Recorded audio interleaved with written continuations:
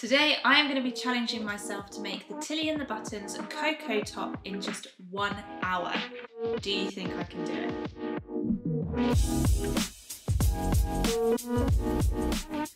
Hello everyone, I hope you are doing really well. So today I'm setting myself a little challenge. I actually challenged myself to sew a Tilly and the Buttons Coco top in an hour about 5 years ago, and it is on my YouTube channel. You can go and search for it. It's a very old video, very different style, but I thought I would set myself a little rematch and do it again. Although I've made it a little bit harder. I'm making the dress version this time. So yeah, so I am making this for my sister actually. It is her birthday in 3 days, and I was gifted this fabric from Rooted, and it is perfect for my sister. She works on an organic fruit and veg farm at the moment, but she has worked on dairy farms and things like that as well. And she has a little collie dog called Pip, who is just the most gorgeous thing. And this is a black cotton jersey, and it's got sheep and collies all over it, and it's just perfect for her. So I have measured her up, and I'm going to make her the Coco dress. It was quite a novelty actually, because when I measured my sister and checked against the measurements, she fitted into a straight size, which I can't quite believe. I'm not sure, I can't remember what size it was. I cut this out a little while ago. She's a bit smaller than me, and yeah, a straight size, just hips, waist, bust, all in the same size. It was a novelty, I'll be honest. But yeah, it's a really beautiful fabric. And I hope she loves it. So I'm making this for her birthday, which is in 3 days time. And yeah, I thought I would set myself the challenge of trying to sew it in an hour. Last time I did this challenge, I managed it in about 1.5 hours. So we will see how we get on. I've got a stopwatch I'm going to set on my phone, and we'll put a timer in a corner somewhere.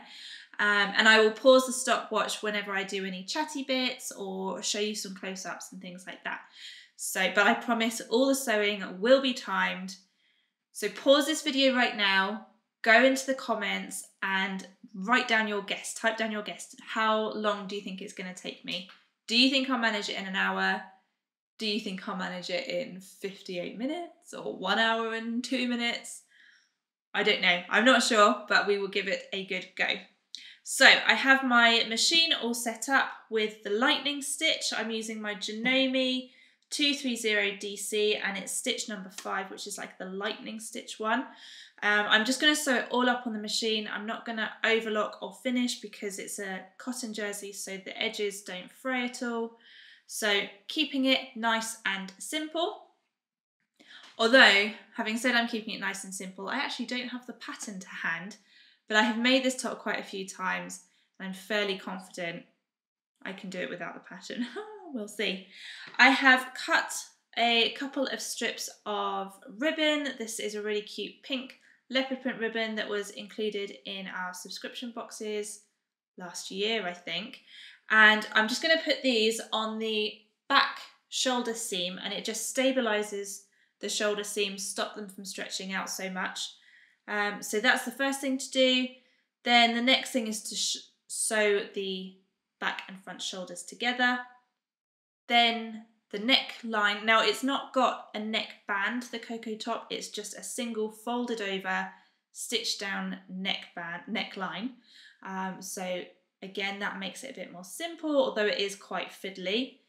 Then we attach the sleeves on the flat, so we don't insert the sleeves, we attach the sleeves first, and then we sew the sleeve seam and the side seam all together in one go. Hem the sleeves, hem the dress, and that's it. So there's only 3 pattern pieces to the Coco top and dress pattern, so it's nice and simple. So yeah, are we ready? Let's go.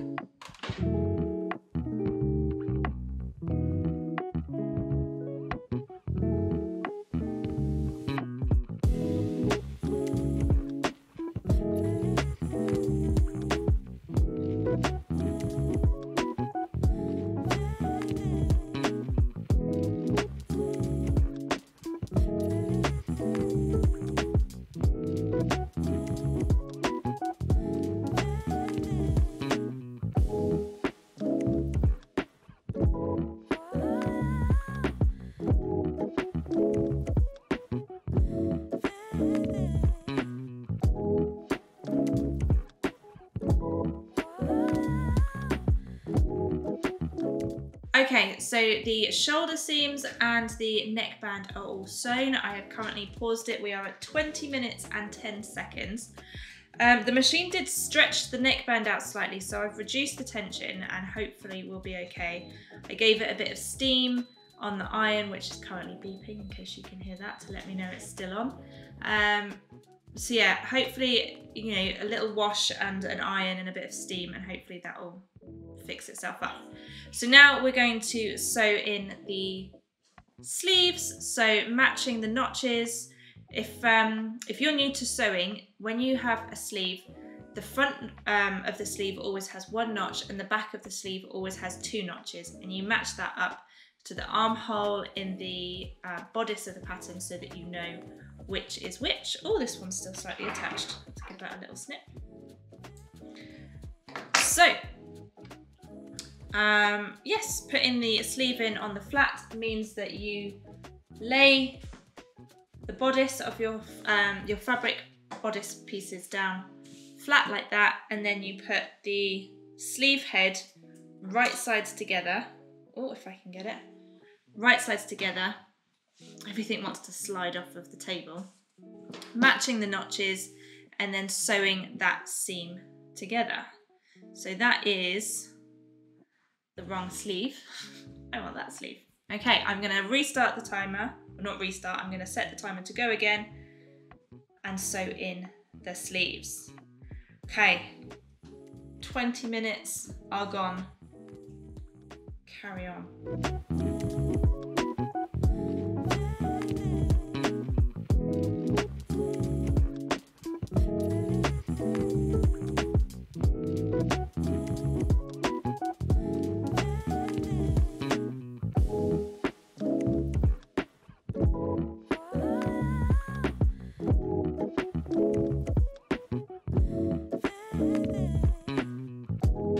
Okay, the sleeves are in, so now we are going to sew from the hem of the sleeve all the way down to the hem of the dress. So it's a really easy seam line. I'm going to pin just a few pins to save time, making sure that the sleeve seams line up together there. So I'll pop a pin in there.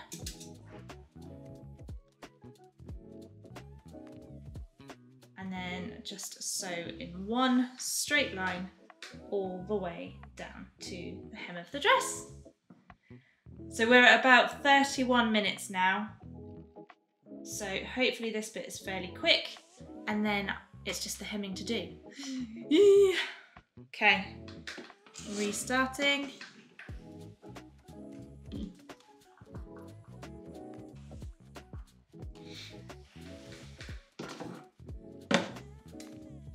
So I'm going to pin just a few just to make sure that it's all lining up on both the left and right sides, so that I can just sew both of those all in one go.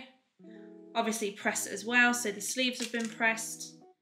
I switched the stitch to a regular zigzag rather than the lightning stitch, because the lightning stitch, and with the tension being a bit higher, made the neckline quite wobbly, so a bit sort of stretched out.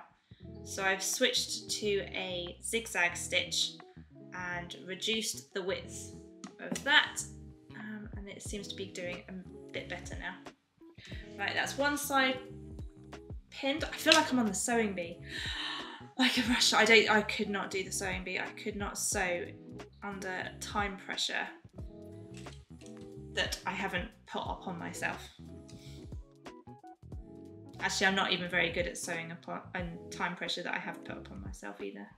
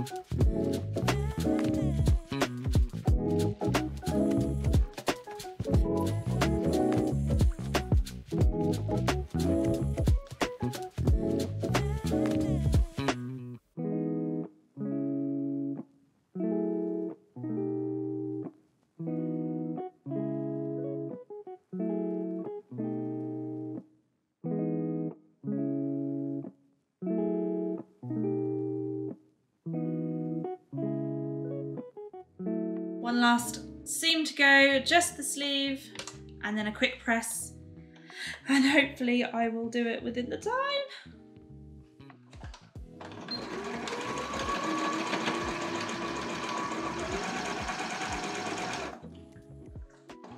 Okay, I'm just gonna go give that a press and we're done.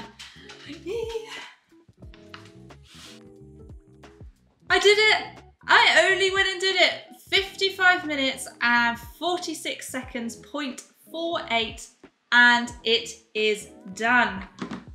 I cannot quite believe I've actually managed it, and I'm really, really happy with it. It looks amazing. I hope it fits, obviously. She's not here to try it on, but it's all done. It's all hemmed, the sleeves are hemmed and pressed again, and yeah, I've done it. So, I beat my previous record of 1.5 hours, and I've done it in 55 minutes. Thank you so much everyone for watching. If you think you might feel like you might be up for giving yourself a challenge of sewing a Coco top in 1 hour, then do let me know in the comments. Give this video a little like and subscribe if you haven't already, and I will see you all super soon. Bye.